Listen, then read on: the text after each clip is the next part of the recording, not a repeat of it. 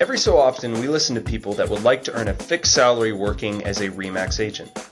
Sometimes they soften their position and ask for a smaller fixed salary with commissions on top of that. Therefore, it seemed important to me to create a video to clear up this topic. In reality, things are pretty simple, and the explanation I'm about to give is fundamental to the capitalist system. There exists a direct relationship between higher risk and higher potential return.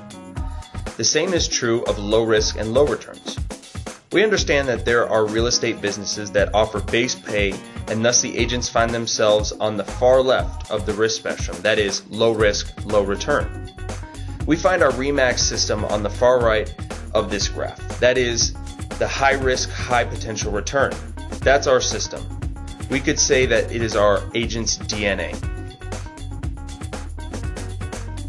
Around the world, our agents are risk-taking, hard-working, entrepreneurial people that like their independence, that do not want a boss, but rather a coach or a trainer, and that have a sky-is-the-limit attitude.